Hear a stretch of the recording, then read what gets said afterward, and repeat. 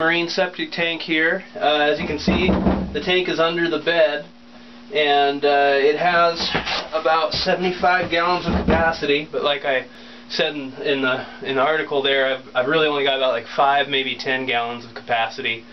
So what I'm doing is I've got this BioClean, which is a septic tank bacteria. It's basically just dried bacteria.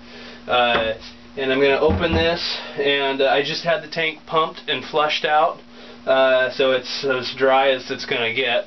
And then I'm going to agitate it with this 5-gallon tank bucket agitator.